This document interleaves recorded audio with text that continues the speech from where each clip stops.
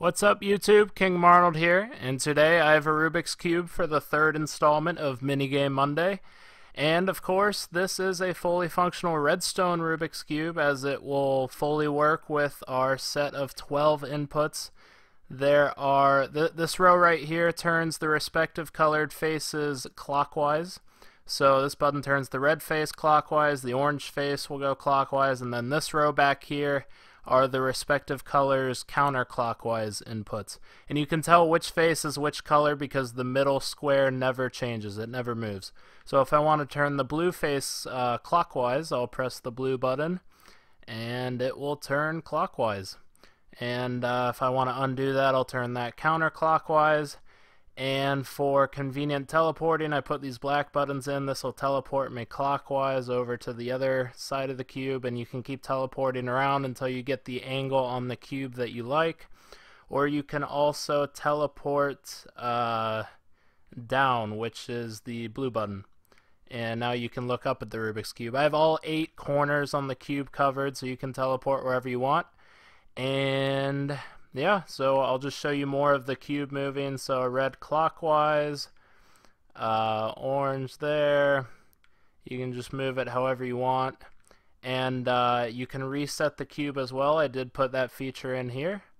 And the cube is reset. I also put a randomize function. You just press this and it will automatically randomize the cube. Now the button does 18 randomized moves, and it's completely random obviously, and that's not like a magic number when the cube's perfectly or considered random rather, but I just put that in because I didn't want to do it too long for the video. But I believe 40 is generally considered a number at which the cube is considered random. So you can just press the randomize cube button twice if you would like to randomize it any more than that. But I also put an inside the cube perspective, and that button wasn't working. I think this one will work. Yeah, right here. Now we're inside the cube, and yeah, you can solve the cube from inside. I did put inputs in here. So there's the green face. We can rotate the green face there and that'll move. And yeah, it is fully functional. And now I'll show you the redstone behind it, and we'll take a dip into this hole. Here is all the redstone, and it's somewhat compact for the intricacy of the cube, but this is the redstone that actually controls it. I'm not gonna bother trying to explain this part of the redstone, but I made like a conceptual mini part of the redstone over here. This doesn't actually control the cube, but I made it just to aid me in explaining. So what's happening is over there, I made a diagram of the cube and laid it out. So as we can see here, these are the 6 faces of the cube laid out in a 2-dimensional kind of way to make it easier for me to perform the manipulations I need to do. This would be a smaller cube, and then this is that same small cube rolled out. So I'll show you what kind of happens, and you can kind of see how it works.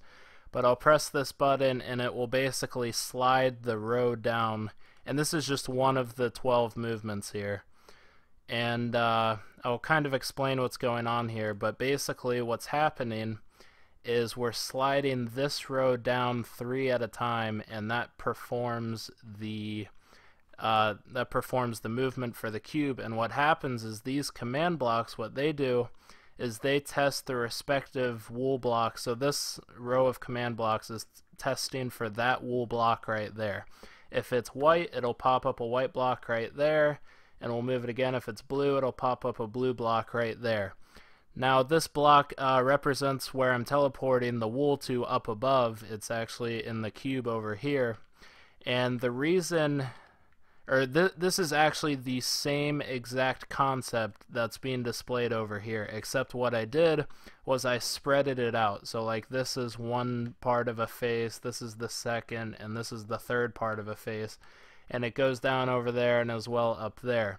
And the reason I spread it out was so that I could fit this unit right here, so that I could test for block for each wool block, yet still be able to use relative coordinates in the command blocks. That's kind of confusing to understand, but those who are advanced in Redstone will understand why. But basically that's the same concept that I displayed over here. I'll just press that again, and that'll turn to yellow, and that's kind of how this is working. Now there are 6 different paths that or 6 different manipulations similar to this on this layout that I do, and each manipulation goes 2 different ways for clockwise and counterclockwise, and you just have to think about the Rubik's Cube of which ways they actually move in real life. And this is the randomized cube function, and I've shown this in other videos. I also have a tutorial video explaining how this works, but basically here's the input, and the sheep will just randomly land on these command blocks, which will trigger a random turning of the face. And this is just I got really lazy, so I just made a big line of repeaters to tell it when to stop, but it's kind of messy.